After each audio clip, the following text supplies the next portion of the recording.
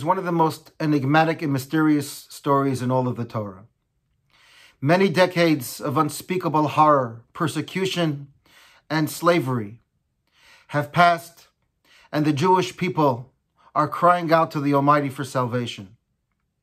And finally the day dawns where he inspires a shepherd by the name of Moses to amble with his sheep out in the desert of Midian and to approach a remote mountain that would in the future be the mountain of Sinai where the Torah would be given.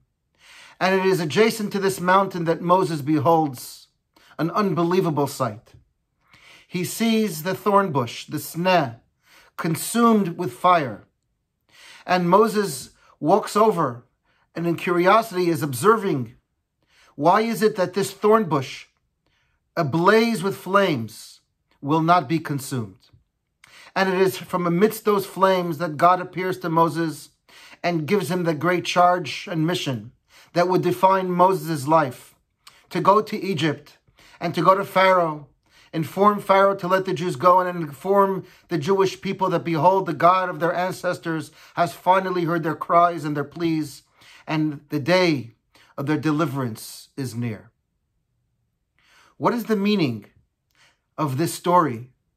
If God wanted Moshe to go to Egypt, God could have appeared to Moshe as he had done and will do many times without all these apparitions and through the mysterious revelation of a thorn bush and fire. What is the meaning that the first communication, the first time that Moshe and the Almighty meet is in this locale in the desert by the mountain of Sinai with a thorn bush, a flame but not being consumed, that it causes Moses great curiosity, and we don't understand what it is that Moses understood from this story that leads him to become the great leader that he eventually became. One of the great insights is that God wanted Moses to appreciate that the Jewish people are an eternal people. The Jewish people are an immortal people. Moses could not understand how is it that God, a compassionate God, a kind God, a loving God, can tolerate the unspeakable suffering of his children. How does God allow such inhumanity? How does God allow such cruelty to befall his beloved people?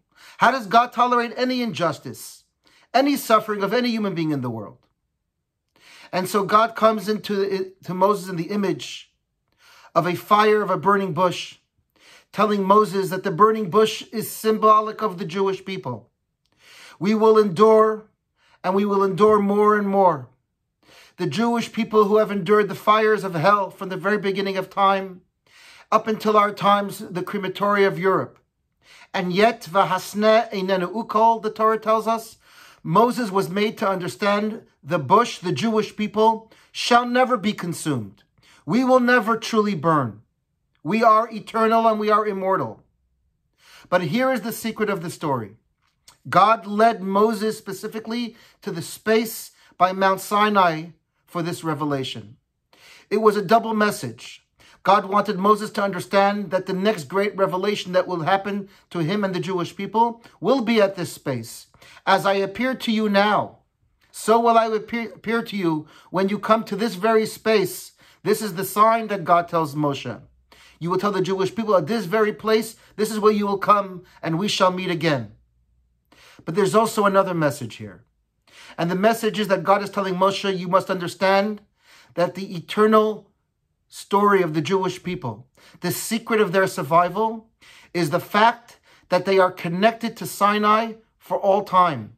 The story, the events that happened on Sinai, the giving of the Ten Commandments and the revelation and the giving of the Torah is what allows the Jewish people to withstand and to overcome all the fires of the world that have tried to suppress us, have tried to destroy the Jewish spark and the Jewish soul.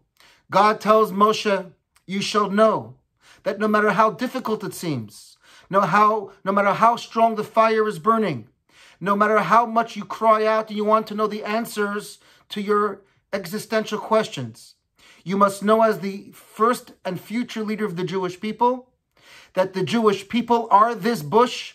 As long as they are connected to Mount Sinai, as long as they are connected to the Torah, they are indestructible. No power, no force in the world will suppress them or overcome them. Yes, it's true.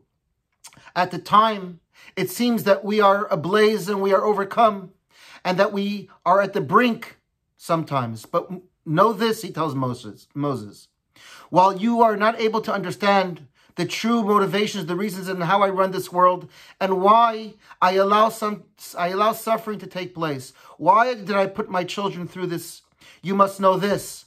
The secret of the burning bush is the eternity of the Jewish people and the eternity of the Torah. As long as those two are connected, as long as you understand that the story of the bush is connected to Mount Sinai, and Mount Sinai is connected to the bush in the same location, you should know one thing. The Torah is eternal, and the Jewish people are eternal. What seems to you as this great conflagration on the outside is only the external story. But deep down, God says, I am with you. I am in the bush. I am in the fire.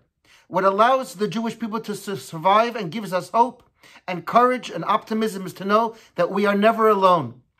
Not only are we not alone, God is with us. He is inside the bush with us. That's why the bush cannot consume us. That's why the fire will never burn us, because we are with God and we are at Mount Sinai connected to the Torah. And just as God and his Torah are eternal, so too his people who are attached to the Torah. As we say, Ve'atem hadvekim b'Hashem Elokeichem chayim kulchem hayom.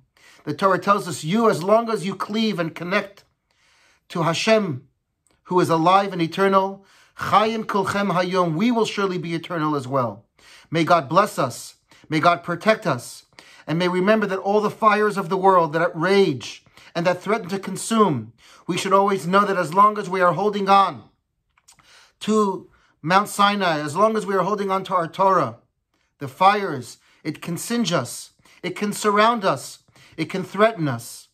But einenu uko, we shall persevere. We will never be diminished. We will never succumb.